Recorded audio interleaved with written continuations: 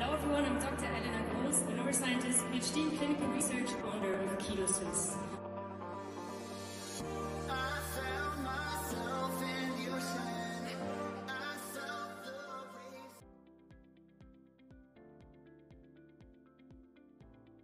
Yeah, so as you already know, metabolism is at the core at some migraine pathophysiology. And I developed 4 different pillars that I think are at the core at fixing migraine metabolism. And those different pillars, those 4 pillars are: 1, stabilizing blood glucose. The second is decreasing oxidative stress and increasing endogenous antioxidant capacity. The third is optimizing micronutrients.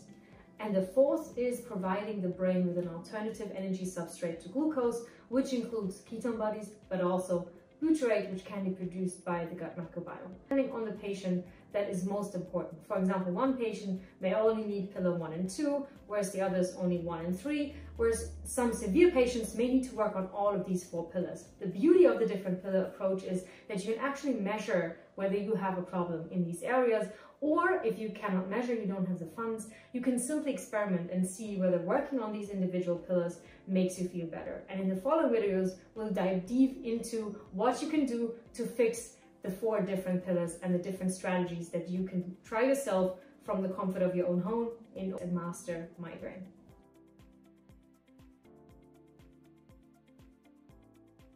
The first pillar when trying to mastering migraine is stabilizing blood glucose.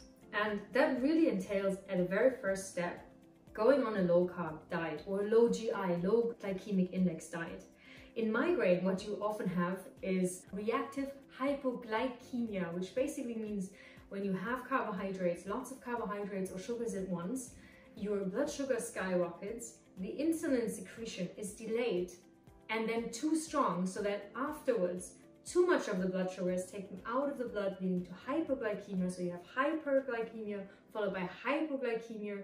Then you're hungry, you eat more sugar, and the same thing starts over and over again. In that way, that basically means that your body's glucose thermostat is broken very often in migraine. And that can lead to a roller coaster in blood sugar, which will also mean that your vital organs, including the brain, are deprived of energy. So the first thing that we want to achieve is get out of this vicious circle of hyper and hypoglycemia. And the best way to do this is ingesting foods that are low glycemic index, focusing on healthy fats, healthy proteins, healthy carbohydrates that do not lead to a huge spike in blood glucose. A stable blood sugar has many potential positive effects, which means better energy supply to your organs, as we've already said, less shakiness, brain fog, sickness, night sweats, night waking, nightmares, this slump in the afternoon, but also migraine in the morning and afternoon when you have these dips in energy very often. It also reduces oxidative stress, because a huge increase in glucose also leads to more free radicals after. It has a positive effect on hormone production, because we already know that estrogen, progesterone, and insulin are tightly related and coupled. So some people, even with hormonal migraine, may experience some relief when they go on a low carbohydrate diet. Going low carb also may have a positive influence on electrolyte balance, because you know that glycogen, for example, is bound to water, and so ion channels and the excitability of the brain can be impacted with a lower glucose level, which is a benefit as well. As a second way to stabilize blood glucose is not only what you ingest, but also what is happening inside of your body. Now, few of you may be aware that cortisol and stress hormones have a huge impact on blood glucose levels. Now, if you want to keep those stable to supply your vital organs and your brain with constant energy, you also need to work on your stress levels. Now, that includes many things outside of the physical or mental stress that you may be associating with stress. This also includes caffeine in the morning, for example. That raises cortisol and can lead to changes in blood glucose, so test if that is the case. Bad sleep will definitely also raise your stress levels and also your glucose as well. Then time of the day, when do you actually have your carbohydrates? You're more insensitive at night than in the morning, for example. Then we have dehydration. Dehydration has an impact on blood sugar levels. Also, other things like artificial sweeteners, some of them will have an insulin release and may drop your blood glucose lower than you would want to. Sunburn is a problem. Medications may contain glucose. Then we have an infection. Any infection, viral, bacterial, is stress for the body and will have an impact on blood glucose. And then we have the dawn phenomena. If you wake up, even if you're fasted, blood glucose, if you're stressed in the morning, will also go up due to the time of day. The other things that you may not be necessarily connecting to blood glucose is actually exercise. Exercise tremendously raises blood glucose while you're at it and may also lead to a crash after if you're not doing it right. And then we have sauna. Sauna actually in many ways imitates exercise. So it can also lead to a rise in blood glucose. And so does cold exposure, and emotional or mental stress, as we already talked about in the beginning, can be tremendously stressful and hence raising adrenaline, cortisol, and blood glucose in the end. Fasting is another way to control or keep blood glucose in check. Now, in migraine, fasting really is a double-edged sword. You know that in healthy people, fasting can have tremendous health benefits, but in migraine, it can also be one of the most potent migraine triggers. And it really depends on your metabolic flexibility, how much toxins you have stored in your fat tissues. But if done right and in a homeostatic window or in your window of ability, fasting can be beneficial, potentially even for the migraine.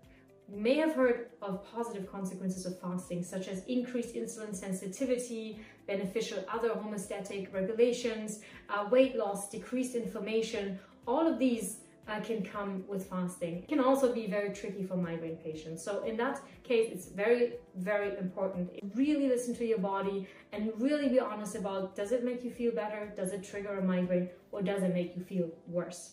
Now, there are different types of fasting, and I'm going to recommend a few that could be compatible even for the migraine. The number one suggestion here would be intermittent fasting. Intermittent fasting means that you fast for a certain period of time during the day and then you don't. So this could be, for example, even a 12-hour window during the day where you're not eating. That is manageable for most people, and 12 hours where you are eating. This is already the start of being considered intermittent fasting because you're not eating around the clock. You can always make that window longer over time, and this will increase your insulin sensitivity and your ability to use carbohydrates after, and might even put you in the very slight context of ketosis as well. There are other ways of intermittent fasting, which is alternate fasting, where you reduce your eating window just every second day, fasting where you just eat one meal a day, OMAD, 1 meal a day, which I may not recommend for the migraine because it can be very stressful.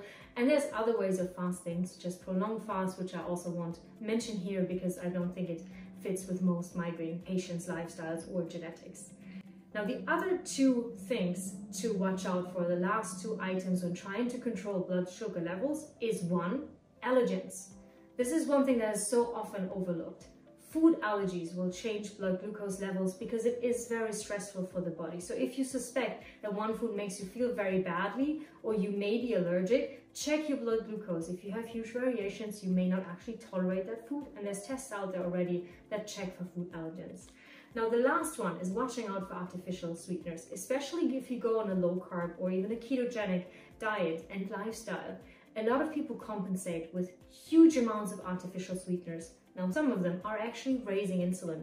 Some of them you might be more intolerable to than others. Experiment here and make sure that they do not influence your blood glucose levels too much. In that case, you would be expecting a drop if it's causing too much insulin release. And with that, you should be well equipped to start testing and stabilizing your blood glucose in order to fuel your organs and especially your brain with adequate amounts of energy. Hello everyone, I'm Dr. Elena, a neuroscientist, PhD in clinical research, founder of Keto Swiss.